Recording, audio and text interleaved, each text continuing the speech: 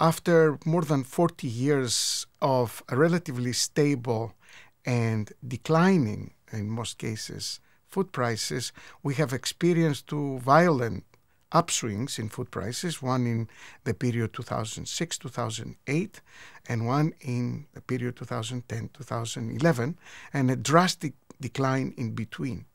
Prices in February 2011, as expressed by the FAO Food Price Index, have reached their historical highs.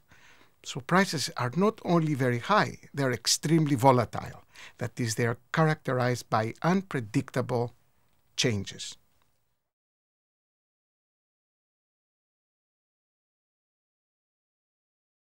Some families, in order to face the high prices of food, they sell their assets, or they cut down on medical expenditures or education expenditures. Children, if they're deprived of basic nutrients in a very sensitive period of their lives, then they can have long-term mental or physical handicaps. So as you see, short-term price swings can have very negative impacts on the well-being of poor families.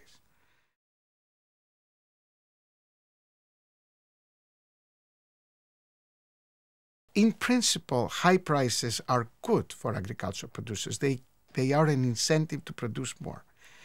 The problem is that in order to produce more, those farmers have to have access to markets, access to inputs, access to infrastructure in order to be able to increase and respond to the high prices.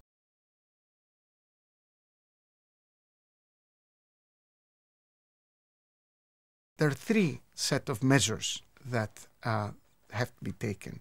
One is creating an enabling environment for productivity and production in agriculture, and investing in the appropriate infrastructure, research, and other public goods which farmers need to produce more and more productively.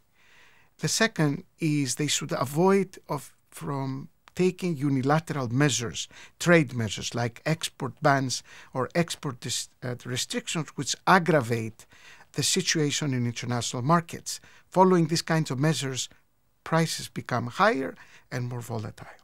And third, they should be more transparent and more coordinated.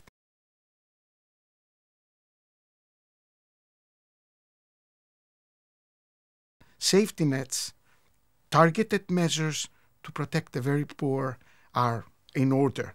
And also measures to combat risk, because a major factor which impacts on the ability of farmers to produce is risk. Volatile prices create risk. Farmers don't want to invest if they're very uncertain about the future.